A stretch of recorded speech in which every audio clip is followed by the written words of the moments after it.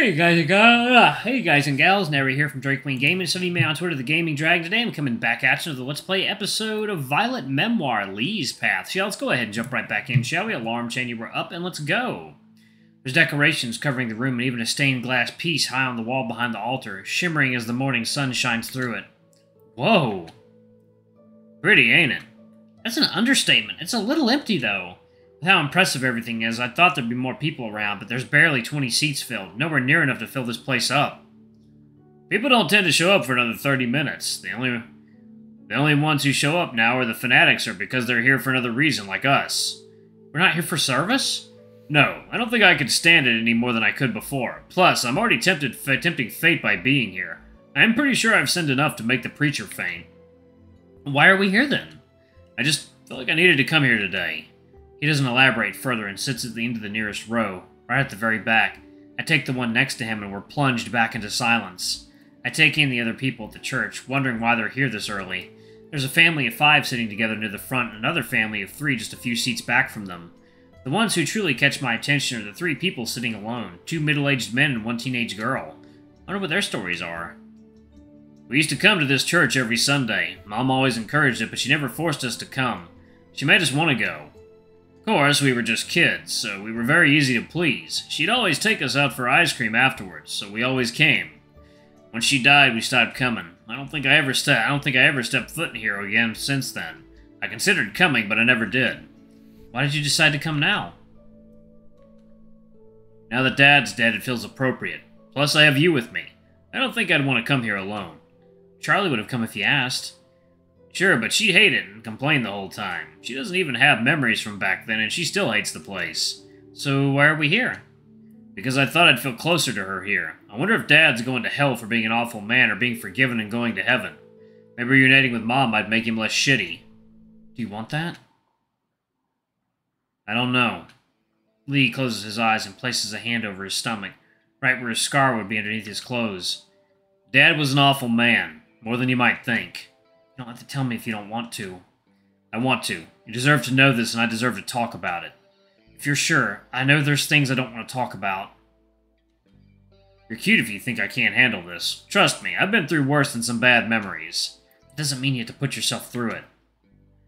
Now don't you start worrying about me too. I already have Charlie for that. But you worry about me!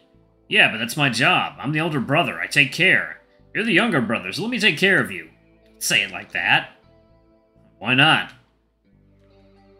I see. Forget about that, and please don't tell Charlie. Why do I get the feeling that you'll find out regardless? You're probably right. She always does. Anyway, back on topic. Right, your dad. What did he do? You remember my scar? Of course. How could I forget? That was from him. But you already guessed that, right? Take it down.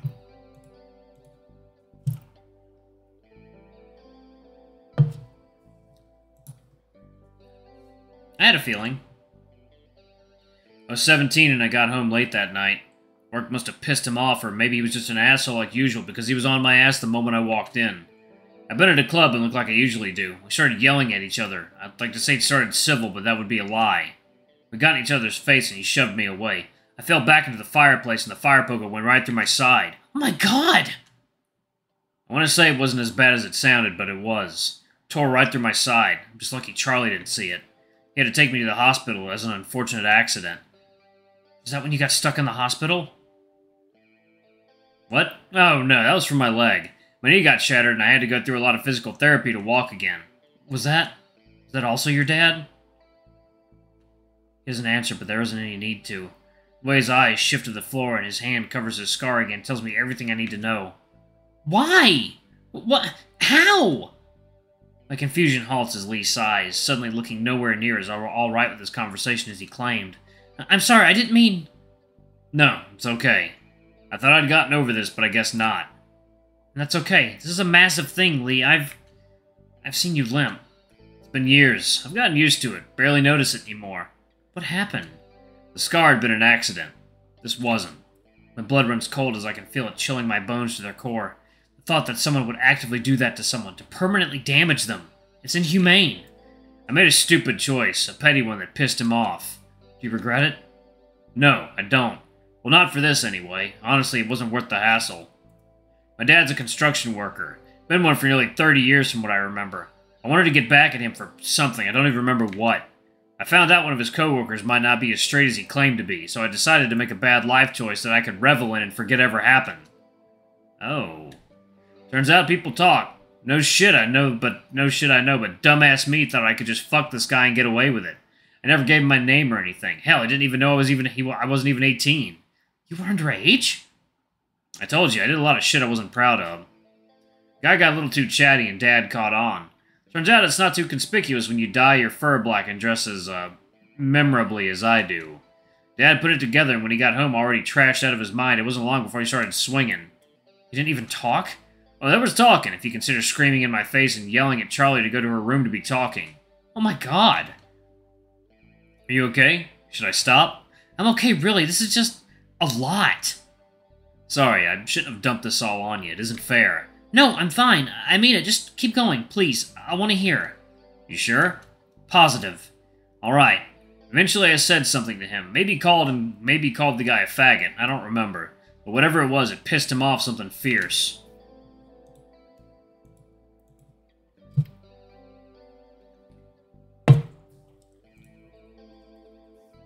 I knew I was poking the bear. Dad could get pretty violent, but I usually avoided him when he was wasted.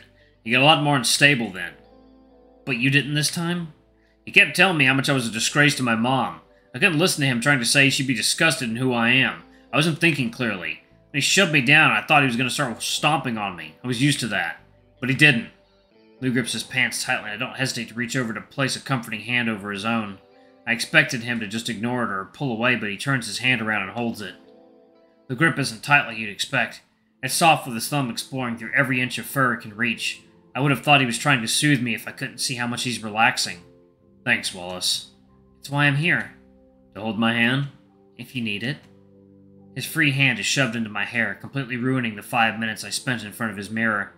If it wasn't so good at making me smile, I'd be very annoyed right now. Anyway, I'd gotten so distracted I didn't realize what he'd been holding in his other hand. To be honest, I don't think he knew what it was either. I don't think he was thinking that much that night. He just lifted whatever it was and swung it down on my leg. It was just a single swing, but it was all he needed. The pain was blinding, I don't remember much from there. He begins to say something, but hesitates and grips my hand tighter, but I make no effort to pull away, even if it's uncomfortable. He really needs this. I remember hearing Charlie crying and him freaking out. He sounded scared. They both did. He was scared? Maybe it was because he didn't think he could cover it up, or maybe he did care. I don't know, and I don't really care. This didn't make him turn around his life. He just left me alone and drank most nights. But that wasn't any better. There were still days where work was a little too shit or he drank a little too much. Those days never stopped. Not until we got out of there and never heard from him again. Jesus. You shouldn't use that word in here. Oh, sorry, I didn't think about that. I'm kidding. You think I'd care about any of that? I should have been smited for just walking in here. Are you sure you're okay? You're taking everything really well. I told you, kid, this is old baggage. It's got a lot of painful memories that still sting, but that's all they are. Memories. Did any of this help? But he just raises his eyebrow, looking like he has no idea what I'm talking about. With why you came here? Oh, I don't know. I don't think there's an answer for whatever I'm feeling. The old shit is dead, and I should feel over the moon. But I don't. Because you still remember the good times? And I remember how scared he was after he hit me with that hammer. That little bit of guilt in his eyes whenever he saw me limp. It was easier when he was just a piece of shit. Whenever he reminded me of the man I used to know, that's when it hurts. That's it. There's a billion other stories I could tell you, but you don't need to hear those.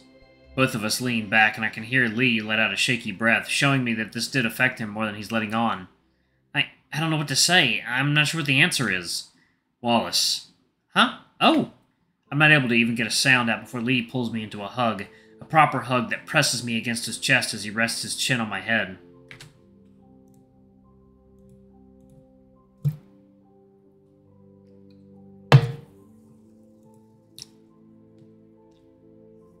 I didn't bring you here to answer this. I don't think there is an answer. I just wanted you here with me. I'm not sure I understand. You worry me sometimes. I don't think I would have came here by myself, and your company helped, Wallace. Really. I mean it. It did? I mean, I'm glad it did. I just wish I could do more. This isn't a problem you can just fix. I've had a decade to get over Mom's death, and it got easier. This will too. Charlie will too. Do you Do you think she's mad?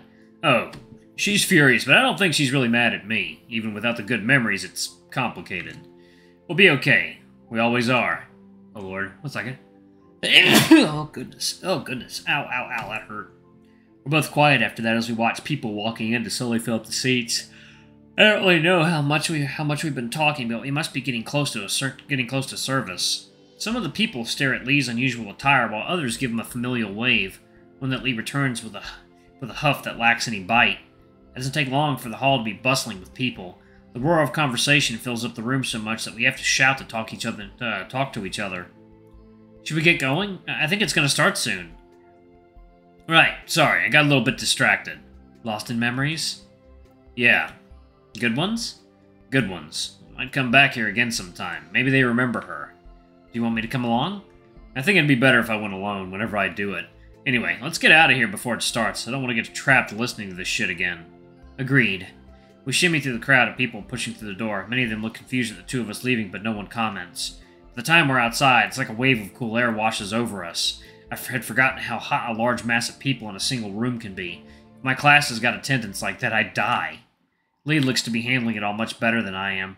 If anything, he looks lost staring up at the top of the church, just like he did when we first arrived. Except there's something different to it now. Something happier?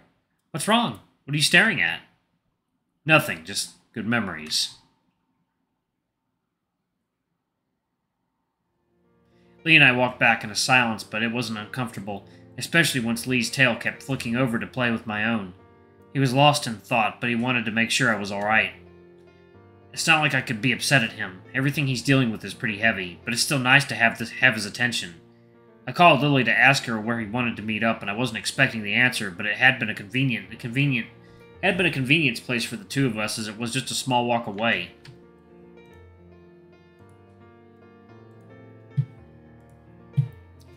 I offered changing directions and picking up Charlie, but Leigh shot that down. He was really insistent that some space would do a lot of good. I wasn't sure, but he knew her best. Without any diversion, it only took us a few minutes to arrive at the park. It's strange having been here so many times this week, but it makes sense as a meeting spot.